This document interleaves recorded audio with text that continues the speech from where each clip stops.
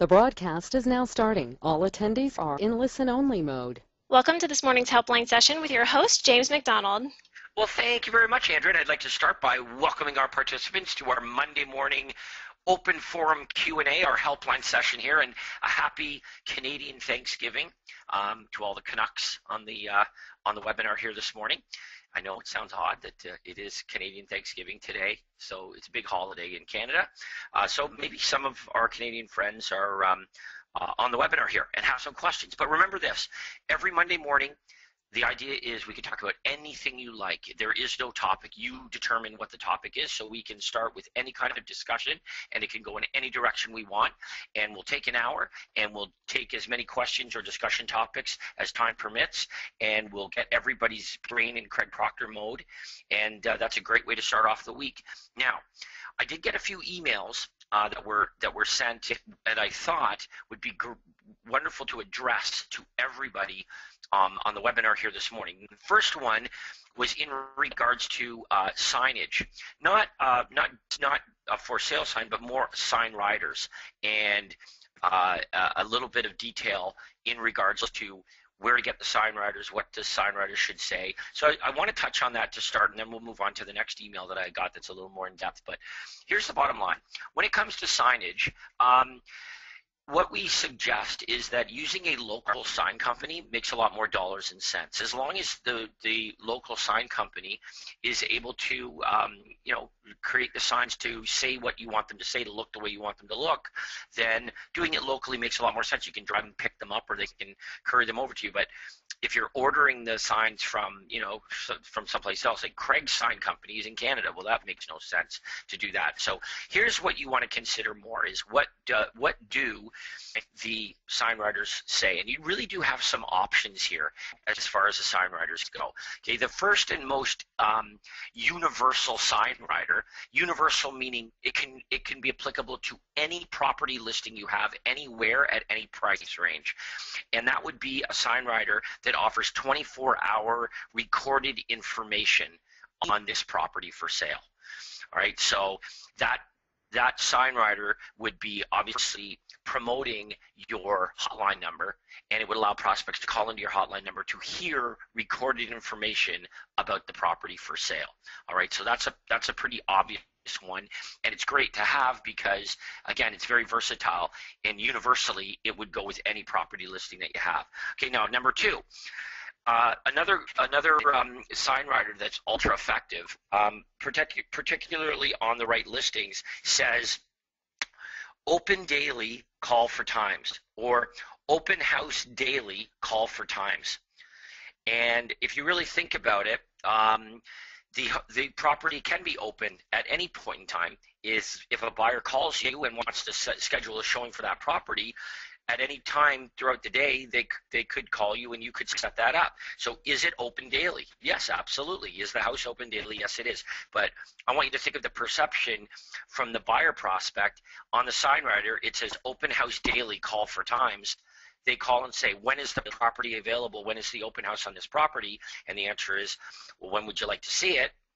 And then of course you can go through the qualifying questions in the script, but you would show it at any point in time. Remember, if the purpose of running an ad is to generate a response, then open house daily, call for times is a great way of getting the phone to ring from a motivated prospect that wants to look at a property for sale. Okay, so that's another one.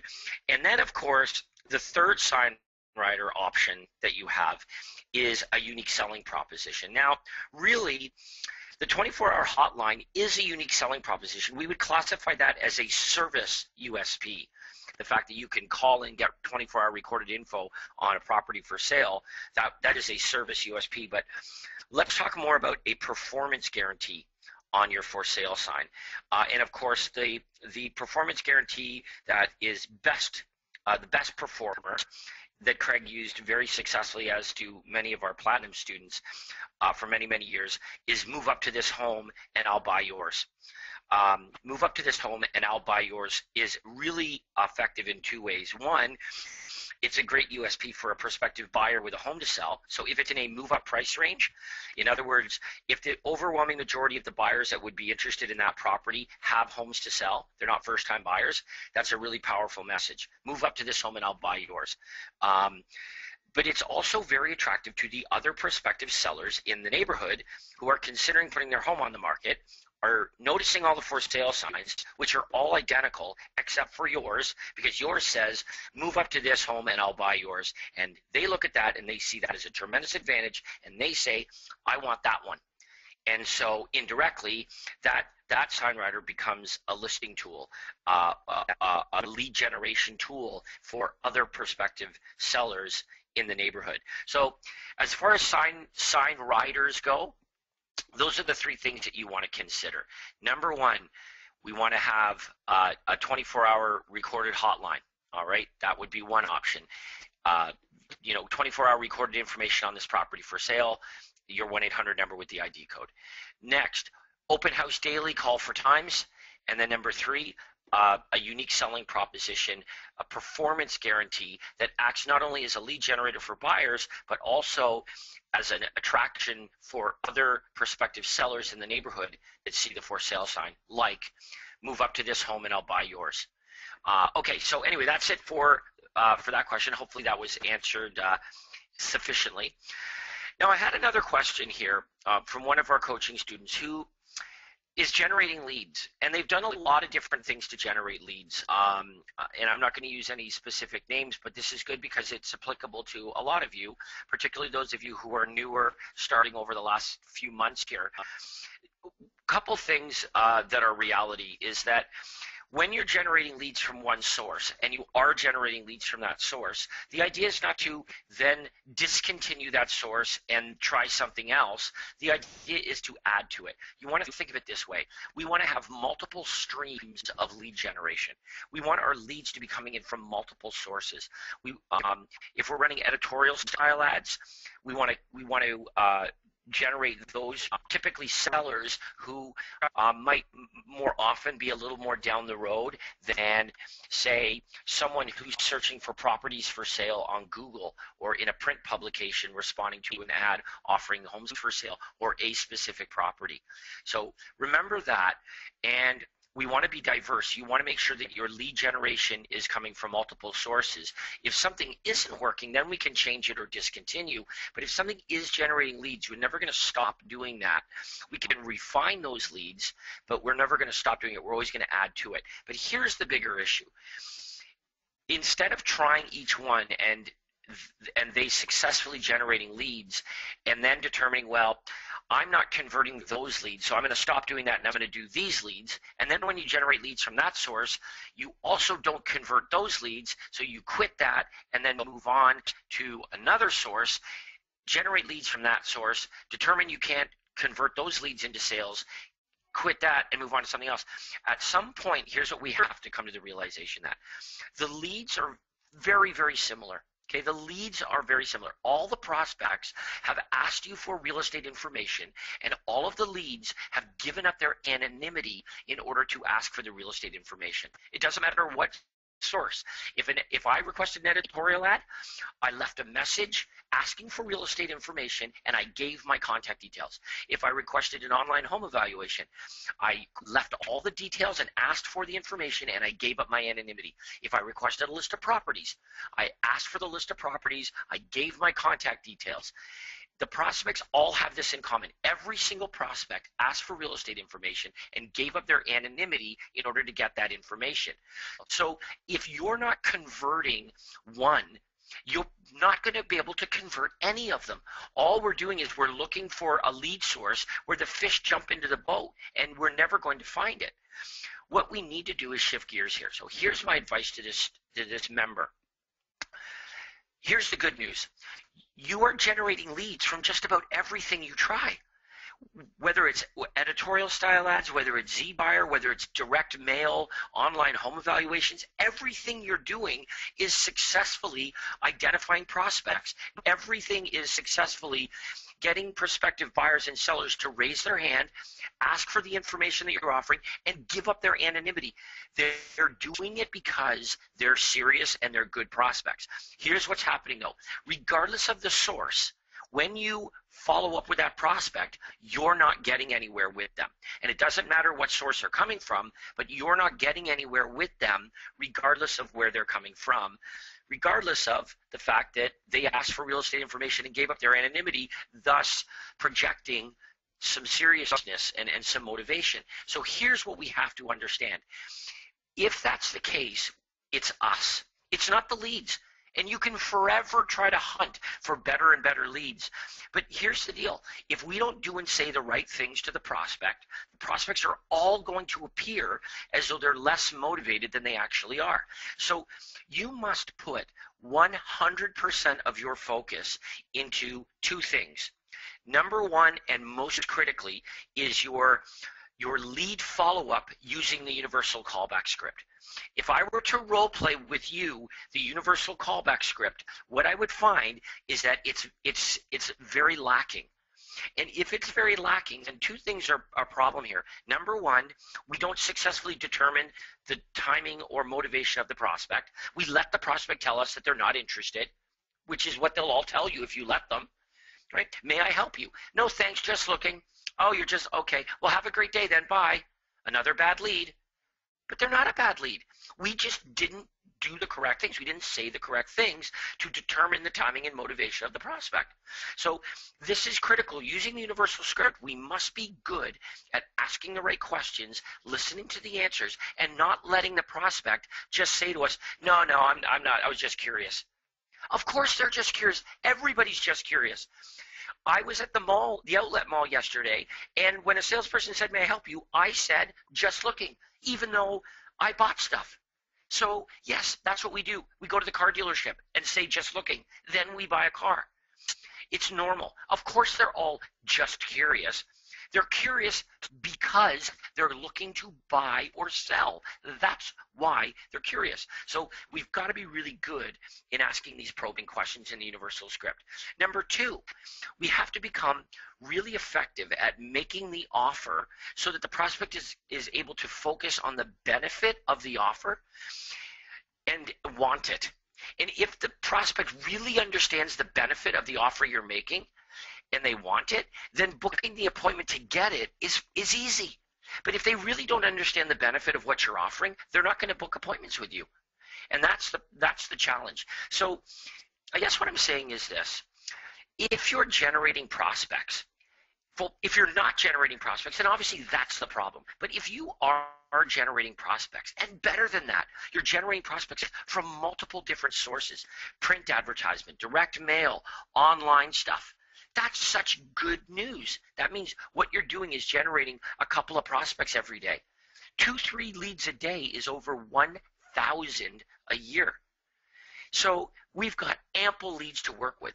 Now what we have to turn our focus to is doing a really good job of using the universal callback script to determine the timing and motivation of these prospects, all of whom are going to tell you that they're just curious and they're just looking.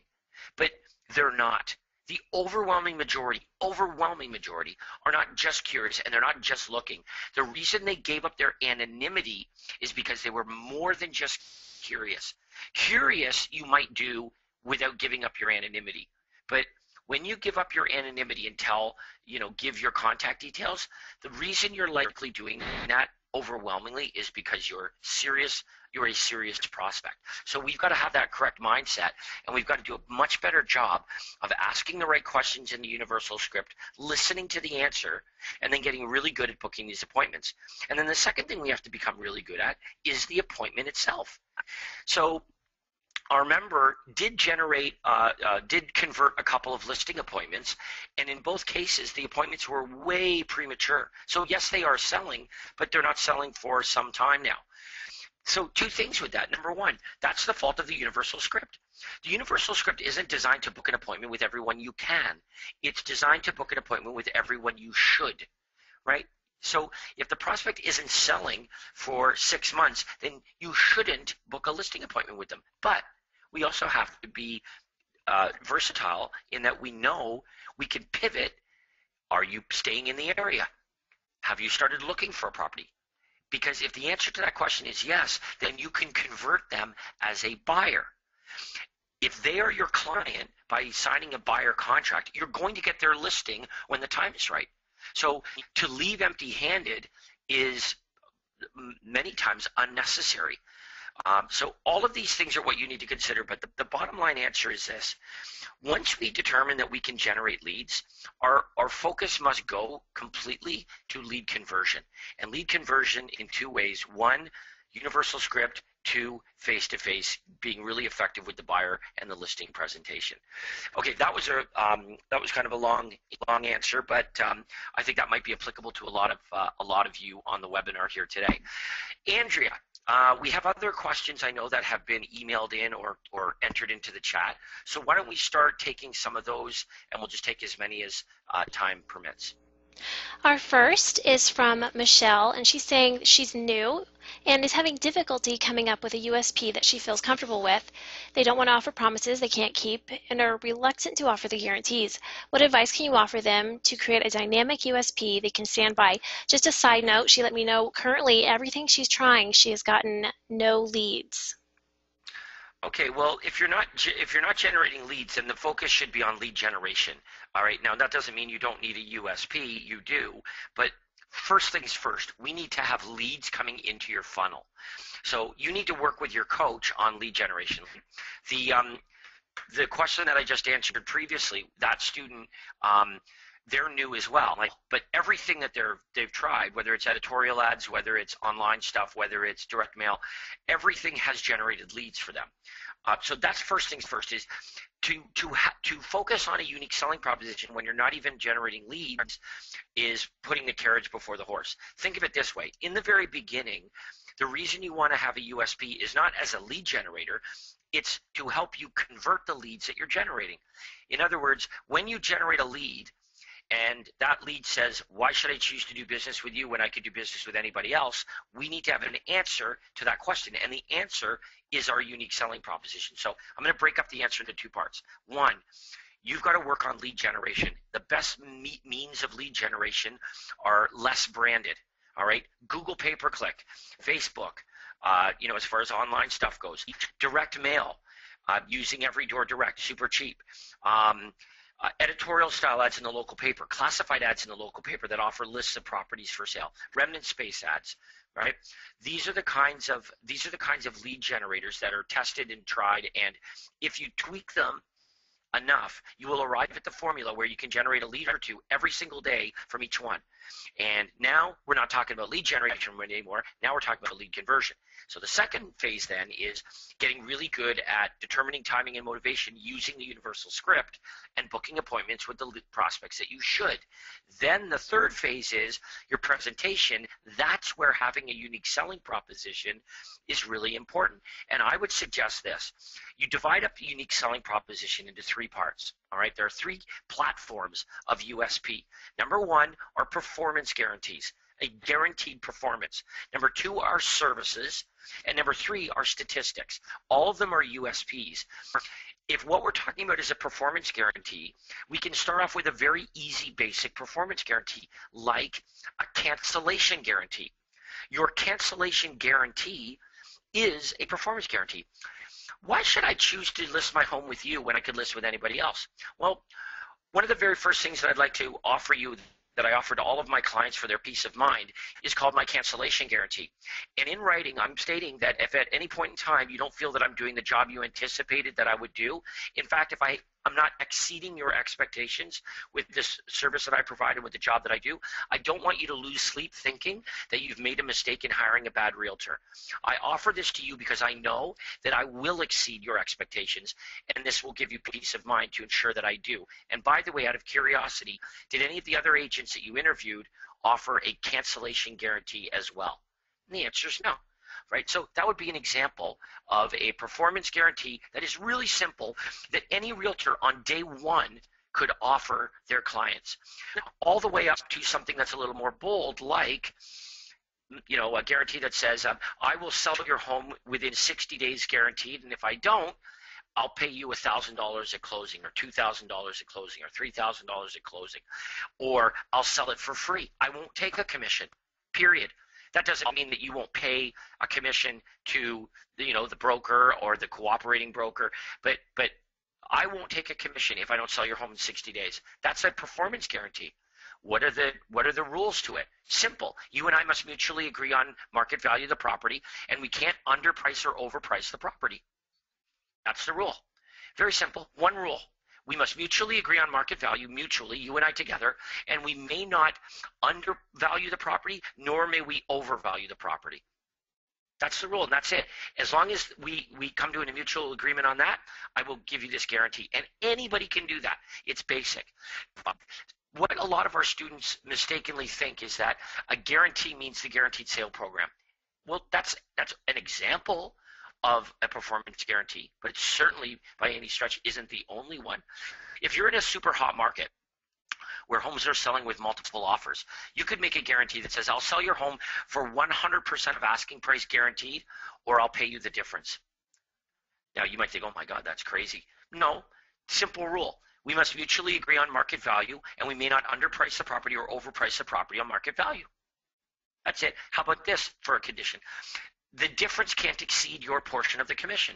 So the worst case scenario is you would sell it for free. Your portion of the commission, whatever you would keep, you would give back. It can't exceed that. So if they get a lowball offer and then that's what you get, you made a big mistake on establishing market value. The worst case scenario is you'd work for free. Now, that would be the same scenario as not getting the listing in the first place or having it expire. But the reason you're doing this is because you know the market so well that that's not a possibility. So consider these things when you're talking about a USP. But I have to tell you, one of the confusions that our newer students have is this. There's a difference between having unique selling propositions and advertising unique selling propositions, right? The way we start is you're going to use your unique selling propositions verbally. It's free. You're going to use your USPs in your presentations when you're face-to-face, when you're talking, communicating with your prospect. You use your USPs. It's free to use them that way. So the idea that having a USP means we need to have a billboard with the USP on it is not true at all. We are going to get to the point where we can promote our USP, but only when that time is appropriate. And when would that time be appropriate? When we're already generating leads from less branded sources. So we already have a funnel, all right? We have a funnel. And the funnel brings in leads every single day. We have the skills to determine timing and motivation and convert those leads to appointments. When we have the appointments, we have a presentation that defines all of our USPs, sets us apart, and procures listings and buyer contracts. It is at that time, now we're making money with our funnel, now we can start to promote branded advertising that promotes our unique selling proposition, and preferably, if we're talking about promoting our unique selling proposition, preferably we would be promoting a performance guarantee, right? So some kind of guaranteed sale program, right? That doesn't mean it necessarily has to be I'll buy your home, but some sort of a guaranteed program that other realtors aren't offering that would really set you apart in your community. That's a great question, Andrea. What do we got next? Our next question is from Ellen. Hold on one moment. It says, what do you suggest we say if a prospective seller or buyer client asks us how many prospects we have sold in their particular neighborhood if the answer is 0? Okay, so you very likely work for a company. It's not a guarantee, but let's play a hunch here that you work for a company, and that company has sold homes in that neighborhood, perhaps. Then you would be able to use the word we have sold and insert number here, right? You work for a company. So what you would do is you would use your company in that circumstance. Now, let's say that that's taken off the table. what you're going to have to explain is this, is that, you know, statistically, the local community doesn't change the marketing from neighborhood to neighborhood. So although you may not have sold homes in one particular neighborhood, the marketing strategy for your marketplace as a whole is the same. And buyers who are purchasing properties in this neighborhood are also buyers that are purchasing properties in other neighborhoods. Your job is to show that you can attract buyers to their property. So regardless of whether that's buyers to their neighborhood or neighborhoods in the marketplace, that's what you need to be able to show them. So what if you could do this? What if you could say, not just say, but show them that you have a buyers in waiting program, and you have 100 buyers that have asked you for properties in the local area. And of those 100 buyers, dozens of them are looking for properties right in your marketplace. Now, I'd like to share with you my buyers in waiting. Now, where does this buyers in waiting come from? If you're running ads that offer properties for sale, every time you generate a buyer and the buyer describes what they're looking for and where and gives their contact details and hits submit on your website, you're going to print that email, that request, you're going to print it on an 8.5 by 11 piece of paper. Why? Because that's your buyers in waiting list. If every day you generated 2 buyers and in a month we'd have 60, in 2 months we'd have 120 buyers that told us what they're looking for, told us where they're looking for it, and gave their contact details. We could show our seller that list. And that way, even if you personally didn't sell anything in that neighborhood, you were able to say this: I generate buyers in this neighborhood. I want to share with you my buyers in waiting program. These are buyers that have asked for real estate information in areas around our marketplace, including right in this neighborhood. As a matter of fact, if we thumb through my buyers in waiting here, we'll very likely find several buyers right now who are looking for properties for sale, just like yours, in this neighborhood. By the way, did the other agents you interviewed share with you their list of buyers that are currently looking for properties in this neighborhood? And the answer, of course, is no. So we got to remember that, is that the way that we can really compel the seller is with buyers. Sellers want buyers. Buyers want homes. Sellers want buyers. So instead of focusing on the sales that you may or may not have had, what you'll find is far more effective to the seller is for you to focus on the buyers you have. Not just telling them, but showing them. Here's how I generate buyers in your neighborhood, in your community.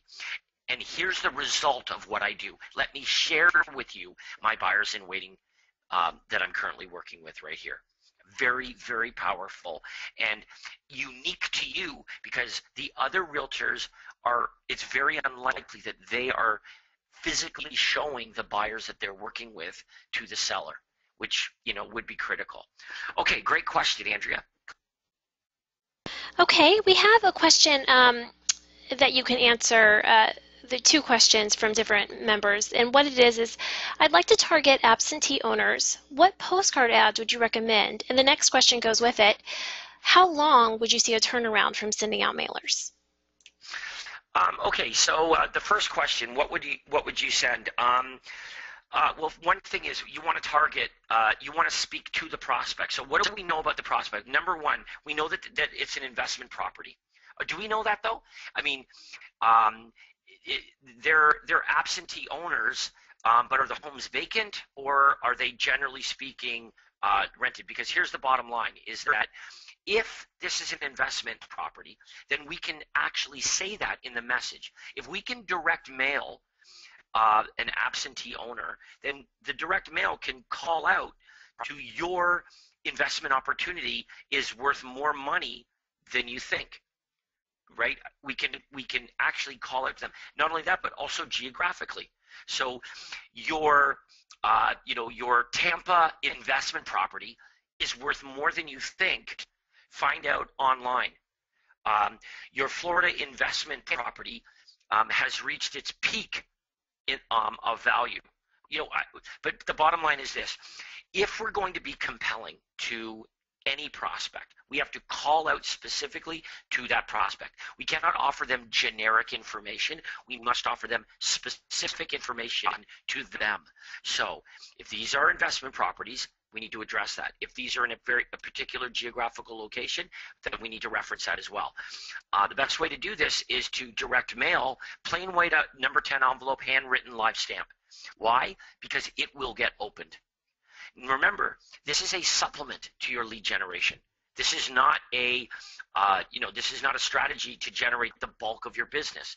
This would be a supplement to your lead generation, if there are plenty of them.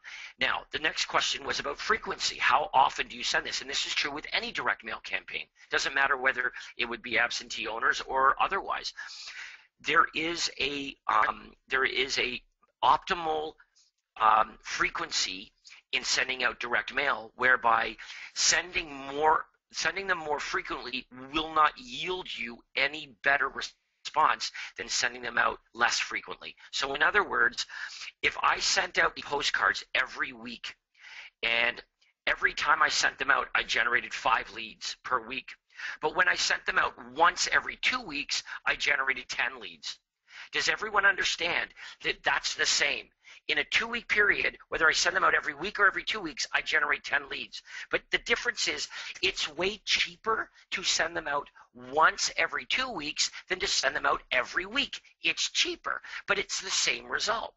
So if I sent them out every week, I got 5 leads every time, or I sent them out every 2 weeks and I got 10 leads, then sending them out 2 weeks would make way more sense. Now, what if I then said, well, wait a minute, I wonder if I sent them out once a month, if I'd get 20 leads.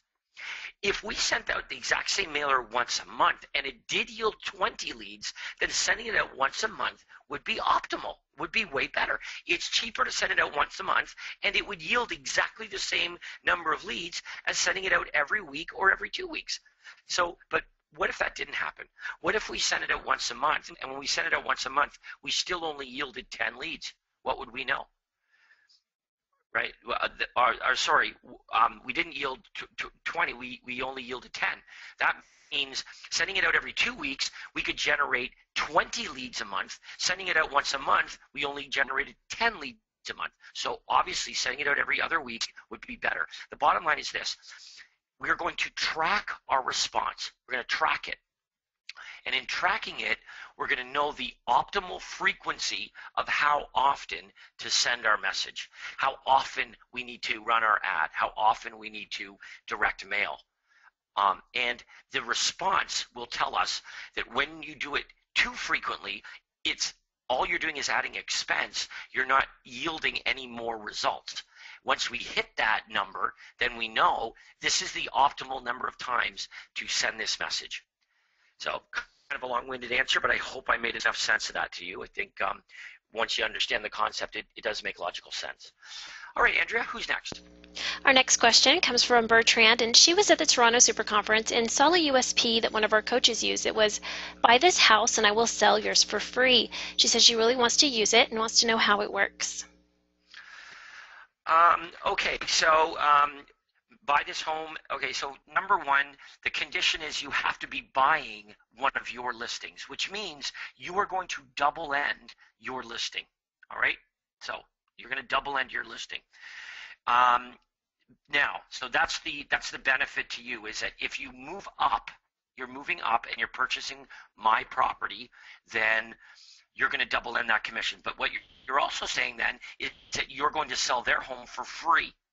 Now, remember, they're buying a home of greater value. It says move up to my listing, and I will sell your home for free. Now, here's the condition is your commission is free, not your broker's, not the cooperating broker. In other words, they're still going to pay a commission, just not to you yourself. You're going to give back the commission.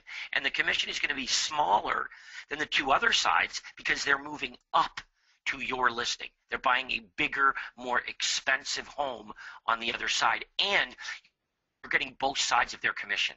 Okay, so in total, there are 4 commission sides in this transaction. You're getting the 2 biggest sides which is the move-up property. You're getting both commissions on the move-up property. The cooperating broker is getting one commission on the lower property, and you're giving back your commission on that property. But I would suggest this. You could certainly try that, but a better way of doing it would be to say, move up to one of my listings, and I guarantee to sell your home, or I'll sell it for free. In other words, you don't want to just offer to sell it for free. What you want to say is this: if I don't sell it at a price acceptable to you, then I'll do it for free. Then my commission is free. If I don't sell it for at least X amount of dollars, then my commission is free. In other words, we don't have to use free as an incentive to do business with us. We can use a result as a reason to do business with us. In other words, you would rather me get you full asking price for your property than to pay me nothing and not get you full asking price for your property. Does that make sense?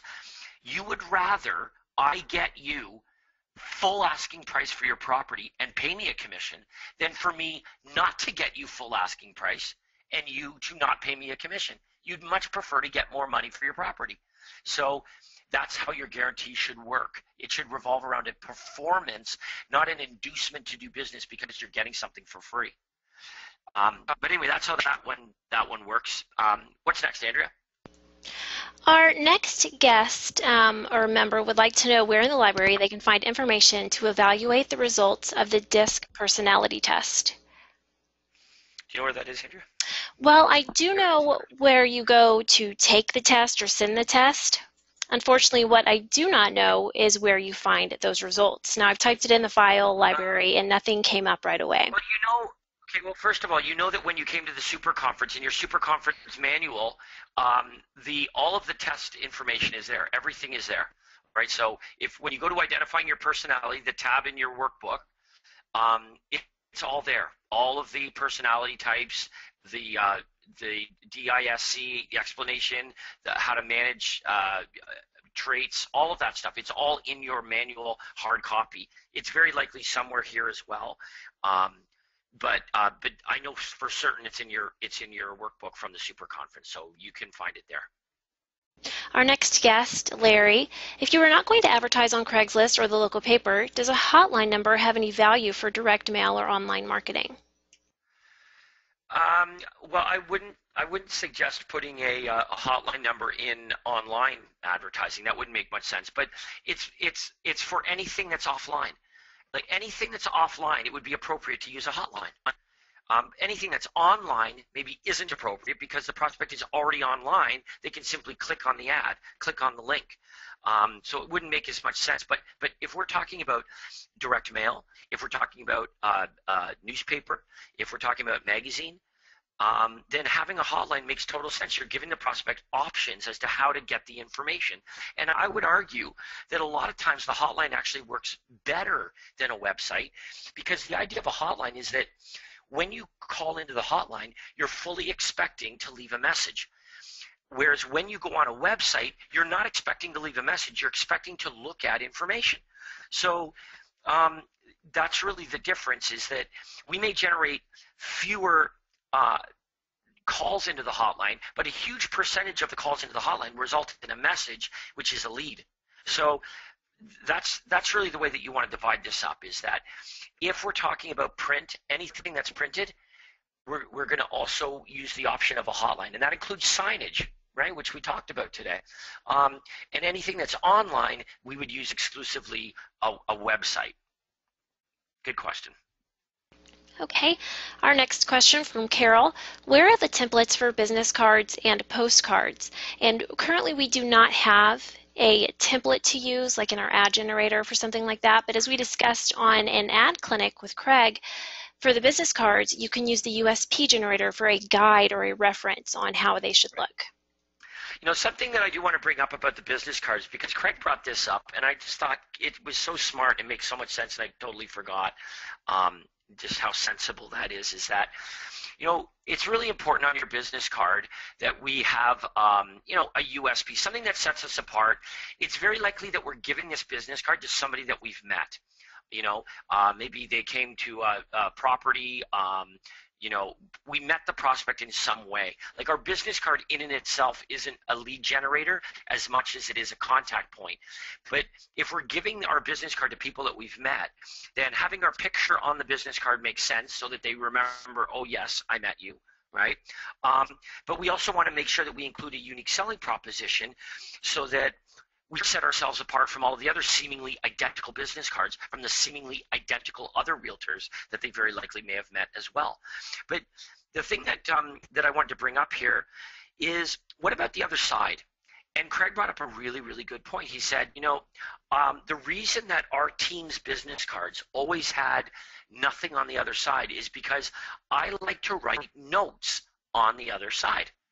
And very, very often, you'll grab your business card and you'll take a pen and you'll jot down a little note on the other side of your business card and give it to the prospect.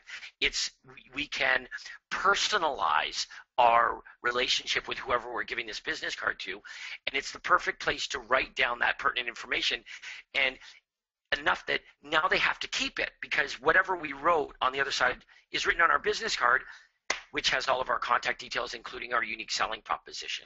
So if on the other side of the postcard, it was printed on it and there was no white space available to write a note, then you just eliminated the opportunity to use that as an opportunity to personalize this message to whoever it is that you're giving your postcard to. And when I thought back to that, it's like, yeah, I do that all the time. Do that all the time, write notes on the back of a card and give it to the prospect, and vice versa.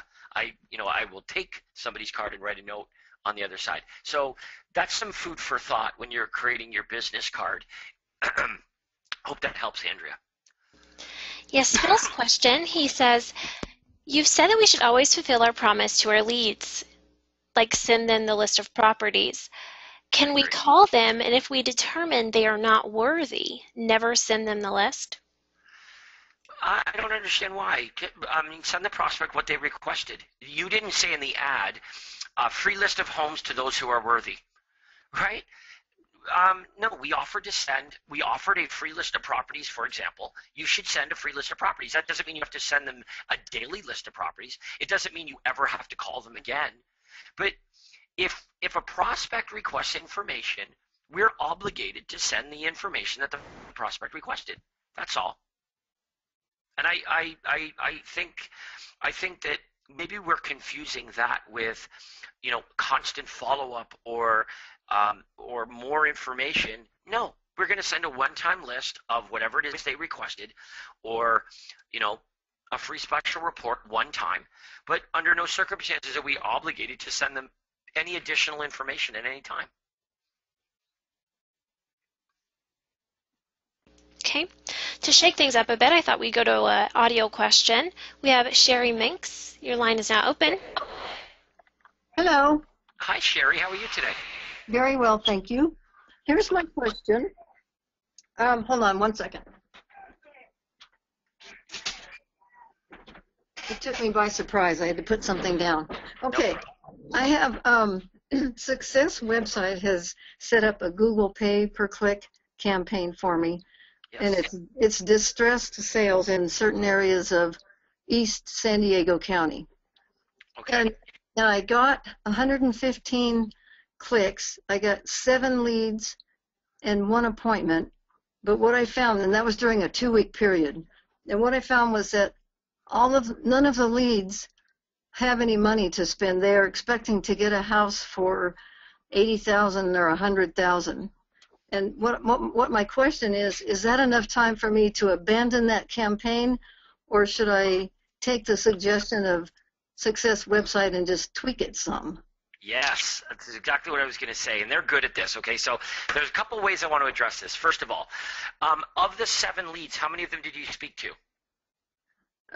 I spoke to, I believe, 5. I made an appointment with 1, And with her, she told me she wasn't working with a realtor, but when I met with her, she let me know that she just made 3 offers with 3 different realtors, and she did not want to see my buyer's presentation. But so I gave it to her. I gave her the cancellation agreement and a cash savings buyer guarantee, and she seemed to be impressed with it, but she just disappeared and she's not responding to me now. Okay, well, this is what I'm looking for. Is this the exception or is this the rule? Because if it's happening all the time, then we need to change something. But if it's a one-off, exception, well, we're not going to change our whole system for an exception. So here's what sounds like the reality. We need to tweak a couple things here. We need to tweak the ad so that it attracts a more appropriate audience. That might mean defining specific areas more so than you're doing now. It may mean defining a price point. It may mean defining a type of property. Instead of just offering distress sale properties, but instead of that, we can offer 3 and 4 bedroom, great neighborhoods. In other words, offer a type of property that would more likely attract a buyer who can buy, as opposed to saying free list of homes available for free. Like, yeah, you're going to get a lot of crap from that. Right now, I know that's not what the ad says, but let's take 2 extremes. One ad says free list of homes for nothing, and the other one says free list of executive upscale properties starting at $1.5 million. Right? Those they both offer a list of properties. But you would agree that the one on the bottom end is going to get you probably more prospects. No question, you're going to get more prospects. But we know those prospects are specifically responding to something for nothing. Whereas if we generate any prospects from the top end ad, we know this. They're looking for a property that starts at $1.2 million or whatever it is that we said. So we may generate fewer from that, but at least we know that there's a qualification. So now what we want to do is we want to meet somewhere in the middle, right? We want to meet somewhere in the middle where we want to offer properties with the element of a good deal, but the kinds of properties that we're offering have to be viable. They have to be the kinds of properties that are available in East County. So we need to figure out what kinds of properties are selling in East County, and we need to offer those kinds of properties that are selling in East County in our ads. Okay. And that way you're not going to get people that are looking for something that doesn't exist. Yeah, I think the distressed part of the campaign is attracting people who don't have any money, and they think, well, maybe I can get something really cheap. But as you know, you live in San Diego County. There's no homes in San Diego County for $100,000. Right. Right. So now that doesn't mean we have to go right up to the other end of the scale and offer executive homes starting at $1.5 million. We don't have to do that, but we can meet somewhere in the middle. And that's what you're doing is you're going to work with Success Website to tweak the messages so that there's a qualification in there. Okay. All right. That helps. Thank you. Yeah, but here's what we know. The second part is this. We know the prospects are seeing the ad because you generated over 100 clicks to the ad in a couple of weeks, well over 100 clicks to the ad. Now, here's what we'll find is if we tweak not just the ad but also the landing page, then more of the prospects that click on the ad will actually ask for the information. Okay. Yeah. But if right now they're going to your webpage and your webpage simply says distress sales, then yeah, that's really not that compelling. We need to really customize the page so that it would attract somebody who's looking for a property in East County in their price point. And it needs to anything we can do to tweak it so it's very specific to them would make it really attractive. Like okay, a map of the area, anyway, this is something that Success Website, they do it every day. So I know that they can work with you to tweak the message and the landing page to accomplish this. Okay, yeah, I have 3 of them. I targeted Santee, El Cajon, and La Mesa. Mesa, yeah. So they say, it says a list of distress sales, and there's 3 different ones. I have 3 different landing pages. But I just found that everyone who responded, who put their information in, had no money. They don't have any money to spend. and they Right. expect to get something very, very cheap that doesn't exist. So, okay, I just wanted to know if I should go ahead and tweak it. Yeah, absolutely. Absolutely. Okay. And in the meantime, what you might also want to do is look around at other small, see if there are any small local newspapers that service those particular areas. El Cajon, La Mesa, little local papers. Do a Google search and see if there are any small little local papers that you might be able to run a really cheap ad in. Yeah, I have that. I've got something into a local paper now. They just aren't, they're very slow at responding and getting it done. So that's Okay. that's in the works. Perfect, perfect. Yeah, because I've seen many good opportunities local paper-wise in the area. So that's something to consider. Okay. Thank you, James. You're welcome. Our next question is from Patty, and she says she needs some clarification on the rule of thumb on how long you run advertising with no results. How does she do her best testing for the different days and such before she abandons the advertising? Well, it's direct response. So as soon as you run out of variables, you can abandon the ad. So what's a variable? A variable might be, I have one ad, and I ran the ad on the weekend, and it didn't work. Okay, that doesn't necessarily mean the ad didn't work. Maybe the weekend didn't work, so we can try during the week. Or we tried the ad and we ran it in this publication, and it didn't work, but maybe the ad would work in another publication. So those are called variables. So the way that we know that an ad was unsuccessful is when we've tried several different variables, run it in different places, run it at different times, and it is ineffective, then we know that the ad itself is ineffective, right? So we immediately stop or change the ad. We change the ad once we've determined that even in trying different publications and different variables, the ad didn't work. We can try different places in a publication. Like, for example, we ran an editorial style ad and it ran at the back of the newspaper. But we wanted to change the variable because that didn't work. So we took the same editorial ad, but we ran it in the front of the newspaper. And the identical editorial ad that didn't generate any response in the back of the paper did generate a response in the front of the paper. Right? There's an example. Now, if we had just said, well, I ran the ad and it didn't work, so I'm going to scrap it. Here's what we do know. If we run that editorial ad in the back of the newspaper again, and the first time it didn't generate any response, it's highly likely that the second and third and fifth time we run it, it also won't generate any response in the back of the newspaper. We've got to change something to change the result. So that might mean changing the ad, but it also might mean changing where we run the ad. But as soon as we determine that an ad, regardless of where it's run, is ineffective, we stop running it and we run something else. We change it. But first we need to satisfy ourselves that we've tested different variables to know whether an ad is effective or not. But that doesn't take a lot of time. Okay, really good question. Let's take one more for today, Andrea, and then we'll sign off. Okay, and just so everyone knows, regarding what James was talking about and testing your ads, next week, session 3, Craig will do a live webinar on direct response marketing, and he will show you exactly how he did all this testing, how you can come up with a spreadsheet. So that'll be very helpful for you to come on to next week. Excellent, excellent, excellent. Yes. Okay. Perfect. Well, thank you. I'm sorry, Andrea. We have a question. No. Yes, go. No, I have some questions, but those are best addressed personally, so we can go ahead and end if you'd like to. Perfect. Well, I want to thank everybody, first of all, for posting their questions, whether you email them to me, which is awesome, or you post them in the chat. Regardless, we will get to them. We'll get to pretty much all of them. And there are some, I guess, that are better answered personally. So we can do that. That's not a problem as well. No need to embarrass anybody or ourselves.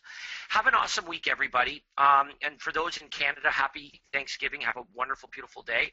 I hope the leaves are changing colors and it's really pretty outside. And that you enjoy family and friends and a little bit of time off. So having said that, Andrea, thanks so much for your help. And that concludes our helpline session for today. Thank you, James. Thank you, everyone, for joining. Talk to you all very soon.